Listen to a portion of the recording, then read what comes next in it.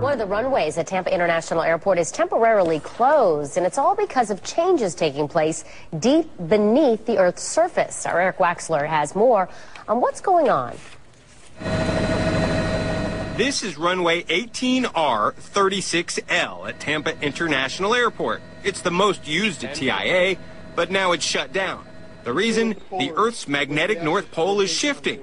Yeah, there's a connection. First off, the magnetic North Pole is where the Earth's magnetic field points vertically downward. Got it? Change has an impact on things like where the aurora borealis can be seen and the stuff pilots use as their guide to fly.